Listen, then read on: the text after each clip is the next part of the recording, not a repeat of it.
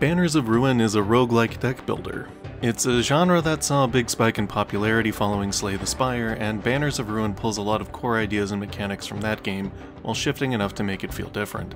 The biggest part of the game's identity, aside from its anthropomorphic aesthetics, is how it focuses on trying to build up a team of units instead of just one single character, like Slay the Spire does.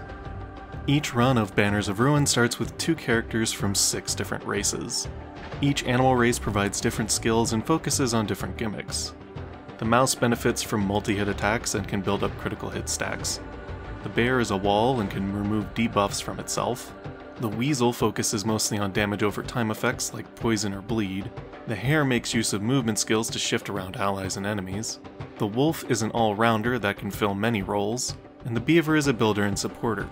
The player and computer each have a front and back rank that can hold 6 party members total, 3 on each rank. There doesn't seem to be much of a difference between the ranks though, other than the front rank getting attacked more often. Characters wielding bows can be up front, and those with melee weapons like knives or swords can comfortably work from the back without any hindrance. Some skills will only benefit certain ranks or only activate when played from them, but that's about the extent of the rank system. The player only starts off with the mouse and bear races at first, but it's rather easy to unlock the others and start mixing and matching until they find something that feels right. A single run in Banners of Ruin can take about 2 hours or so, and being rewarded with a new character every time, or at least seeing the game's EXP meter only inches from the next unlock, gives enough incentive to keep going. Even after unlocking all of the races, there's still more to do in the form of unlockable talents and passive skills. Talents are character-specific cards that often have very strong effects tied to them. Talents are chosen at random from a set of 3 every other level up, and the talent pool is big enough that the player isn't guaranteed to see the same spread of talents between each run. Although the game does offer a few events and encounters to shift talents around if something goes wrong. Completing a run of the game also leads to new events and choices popping up in following runs, which keeps the slow pace of the game interesting.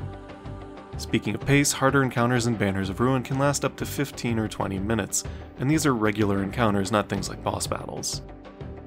The majority of the game's runtime comes from thinking out how best to divvy up offensive and defensive cards, checking enemies' intended targets, and trying to calculate out when to use certain racial skills to your team's advantage.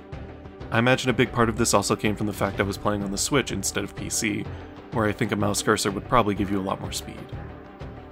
The game's tone is dark and gritty, and I really like a lot of the writing on specific event triggers. I think the dev team has done a wonderful job building the game's fantasy world through the little vignettes in each layer of the city.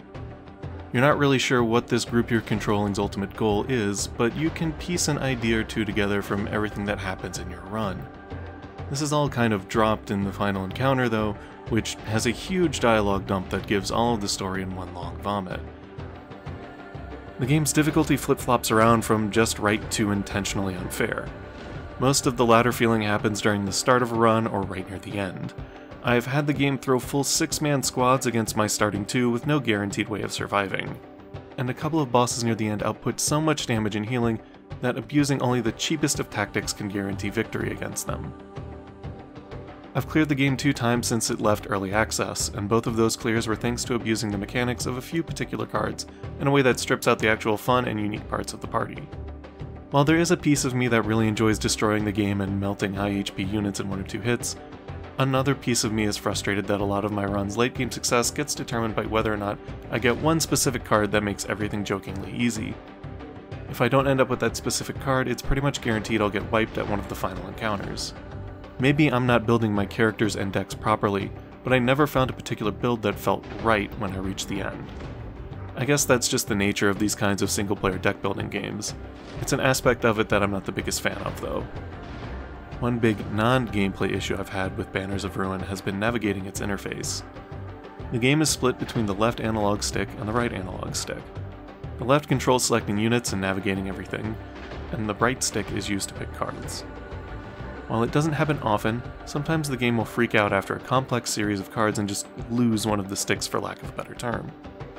This can be fixed by using the touchpad, but that's a solution to a problem that shouldn't exist. There's also an issue with selecting equipment sometimes that makes the cursor completely invisible. Once again, this can just be fixed by using the touchscreen, but it's kind of a frustrating issue. It doesn't bother me too much though, these things happen so rarely, but I'd feel remiss to not mention them. Regardless, I've definitely enjoyed my time with Banners of Ruin, and if it sounds at all interesting to you, I'd suggest you grab it. The longer paced fights and encounters are fun, and the overall tone and feel of the game meshes well with its visuals, but it's definitely one you'll want to have a good few hours open for if you intend to finish a run.